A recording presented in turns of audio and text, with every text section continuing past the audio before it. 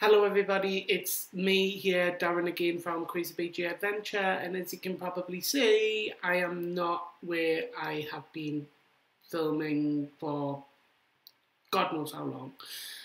That's because I haven't done a video in a little while. There's been a lot going on, which I'm going to try and catch up with you guys with it all as much as I possibly can.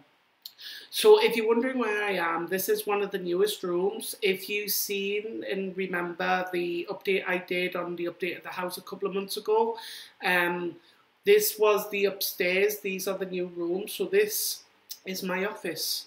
So welcome. So this is probably where I'm going to be doing a lot of the filming in the future. And I will drop in a clip of just like a bit of a tour around it.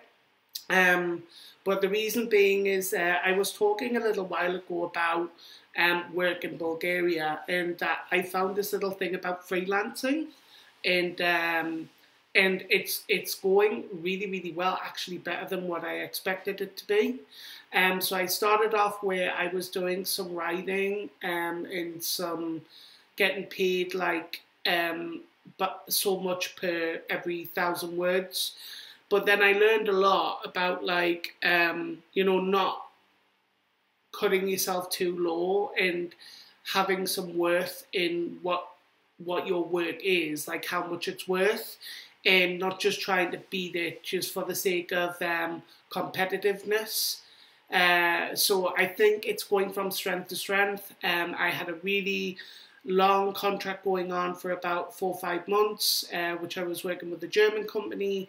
That went really well. Sadly, it came to an end, but then it made me discover things like Upwork, which is a site that freelancers can use, where you can basically use your skills against work needed. So I kind of look for a lot of data entry, where you're basically taking data and putting it into a spreadsheet format for a client. And it works really well because I can set my own hours, set my own rates. And I don't know if it's because I'm British or something like that, because with English being my first language, that it makes it more attractive, because I have more knowledge on how English is written, the wording that needs to be used, etc, etc. I don't know if that's what's bringing me more work. I have honestly no idea, but all I can say is that I'm grateful for it. But because saying that at the same time, I realised that sitting on the sofa downstairs, I needed a dedicated space where to work, which is where now why I have the office. So I have another desk there behind me.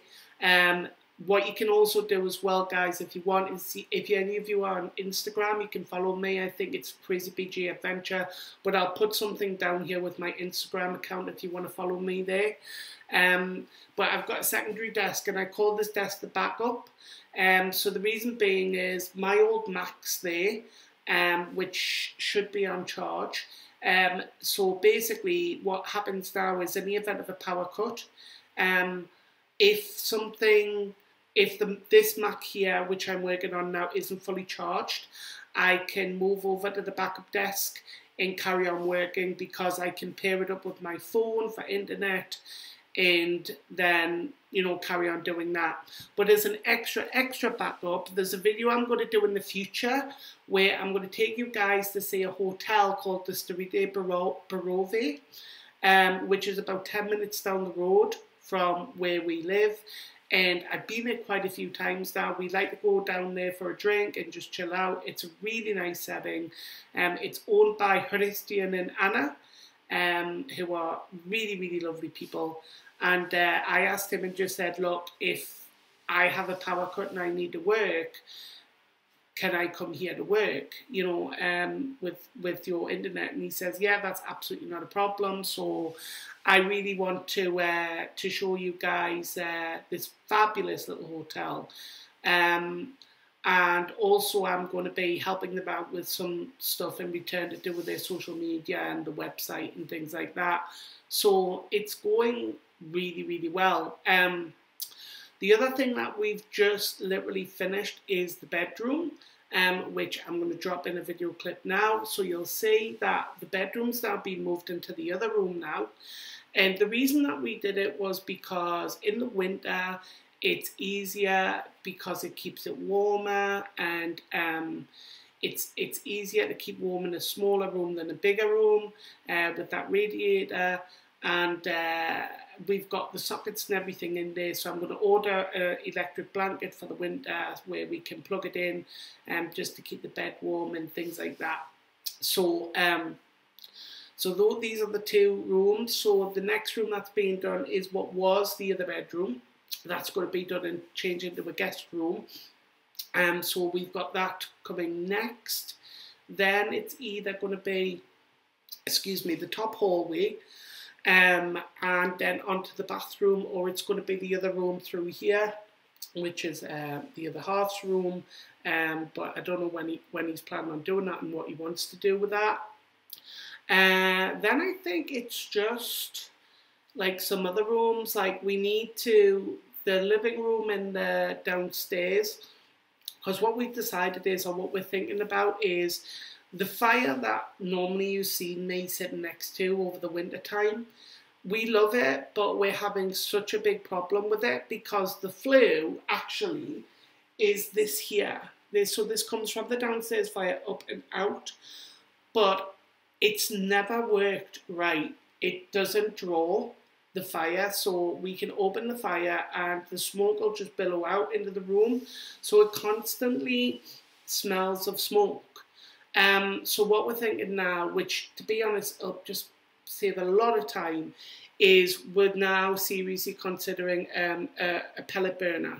And what that'll do is it will not only heat the radiators, but it will also heat the hot water tank, which is great for the winter because it means at the moment we've got the hot water tank which is running off electricity, which is how most of them here run unless it's solar or a pellet boiler. But we're going to get a new hot water heater, and what will happen is in the winter we won't have it feeding off electricity, it'll feed off the pellet burner. So basically that'll just run and heat the hot water at the same time as keeping us nice and toasty warm. So I haven't worked here obviously in the winter, but this room is exceptionally insulated, and it's not the polystyrene either, it's the proper fiberglass insulation that's behind all the walls here. So hopefully, all being well, I shouldn't feel cold in here. You know, everywhere's been very well insulated, and there shouldn't be any issues at all with the heating of this room. I'm hoping so. Plus, as well, because you've got the warmth of downstairs, because you've got that huge radiator, which means that the heat's going to rise up through to the up into this room. At the moment, though, not that we need the heating on at all, because oh my God, guys, like in May. We had a bit of a problem where we had this unusual amount of rain in May and storms, and it was colder for longer. So when summer did get here, there wasn't any in between. So we went from 15 degrees overnight to 30. And with that came humidity. So it was so humid, and then we were just having more storms and more rain. And then with the humidity and the moisture came mosquitoes, which I'm going to tell you now, guys, mosquitoes are a pain in the arse. They're absolutely a pain. So if you're considering a move here, you definitely want to be putting mosquito repellent on your list of things, because they bite, you know. And people say also, some people say have plenty of vitamin B, people say with garlic on yourself, some people say rakia helps. But to be honest, I find that, well, just this week, that if you're sitting out and you just cover yourself in mosquito repellent, it's enough, you know, in that you shouldn't get bit, hopefully. So yeah, so that's the one bit of a drawback. I mean, I even had mosquitoes in here the other day, and my ankles were just getting bit all over while I was working. Um, so they can be a bit of a misery. But now we haven't had rain for a few days. Um, it's been lovely, absolutely lovely and sunny.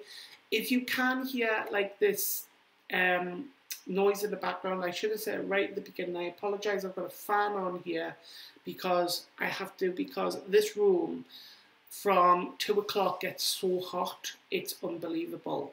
Um, and by 5 o'clock, this fan doesn't even help. It doesn't even blow cold air anymore. It blows warm air.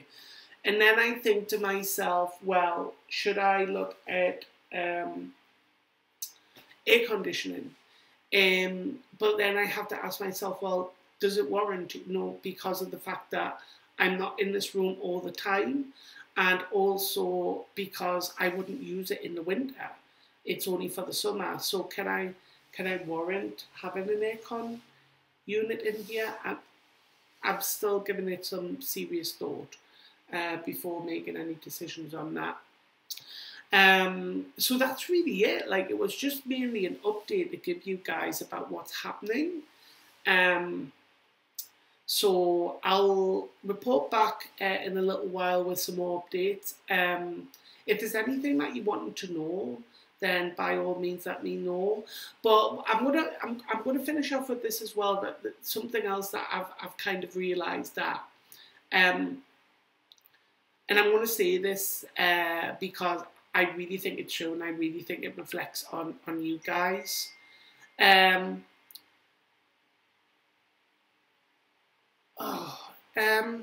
Just do what you want to do, guys. Do what you want to do. Like, it doesn't matter what other people tell you, what's right or what's wrong or what's best. The most important thing is doing what you want to do. So don't worry if you have a plan and that plan changes whilst you're doing it, because you know, it doesn't really matter, because things will change, you know, and you'll find that as you're going along. So if you have a plan and that plan changes, then that's fine. But do what you want to do, not what other people tell you what's right and what's wrong. Like, I can give advice and things like that, but that is only advice. It's not telling you what you want to do. So just because other people have lived here longer, it doesn't make them experts at anything, because everybody lives differently. And that's what I've discovered and what I've decided that I'm going to do. So I'm tired now of you know, people saying, oh, you shouldn't do this because it costs a lot of money, or you shouldn't do that because it's better if you do it this way. Just learn from your own mistakes. That's the best thing that I can tell you to do. And that's really it. That is really it that I want to just kind of like close out from for today. So thanks very much for watching, guys. Sorry it's been so long, but as you can see, there's been a lot going on. And I will catch up with you all very soon. Until next time, guys, thanks so much for watching. If you like these videos, please subscribe to follow me for more videos. And I will see you again very soon. All right, guys, have a wonderful day. See you next time. Bye-bye.